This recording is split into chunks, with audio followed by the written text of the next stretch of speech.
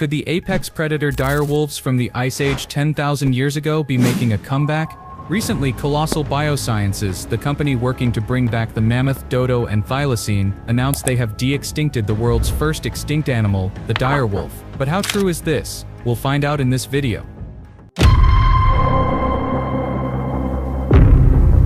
Since the 1850s, fossils of a huge canine species have been found in modern-day North America. This canine looked like a big dog and belonged to the family that includes wolves, foxes, and jackals. In 1858, an American paleontologist officially described it and named it Canis dirus, the dire wolf, placing it under the genus Canis, the same group that includes modern gray wolves and domestic dogs. This made the dire wolf closely related to gray wolves and dogs, much like humans are to Neanderthals. After 1858, it became clear that the dire wolf was a large member of the wolf family, holding the record for the largest wolf. Compared to today's largest gray wolves, the dire wolf was about 25% bigger. During the Ice Age, dire wolves hunted massive prey like large bison, baby mammoths, and giant ground sloths with their powerful jaws. But as the Ice Age ended and human hunting increased in North America, these giant animals went extinct.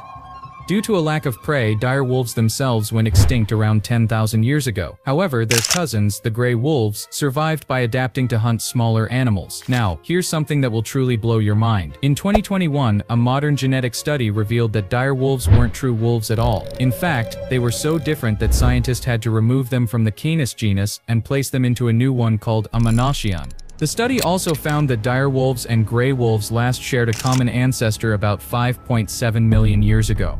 That's as distant as humans are from chimpanzees or lions are from cheetahs. When animals belong to different genera, they are so genetically distinct that they cannot even produce offspring together. So if dire wolves had no close living relatives, how did Colossal Biosciences bring them back?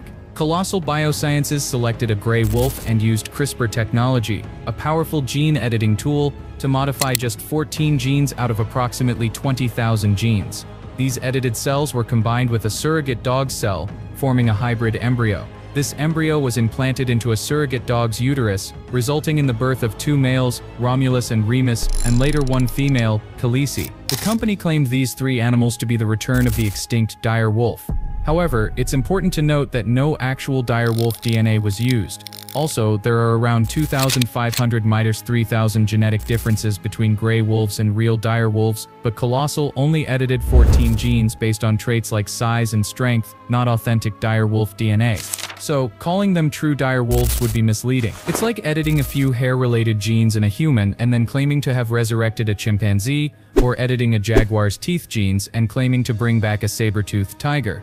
In reality, Colossal Biosciences seems more inspired by the fictional dire wolves from Game of Thrones than the real reddish-brown dire wolves that once roamed North America. Always remember, every real animal evolved over millions of years through natural selection. Recreating that entire process artificially is nearly impossible. We can create hybrid animals inspired by extinct species, but they may never truly fit into an ecosystem. However, in the future, we might see extinct zoos showcasing such hybrids. True de-extinction is only possible for recently extinct animals.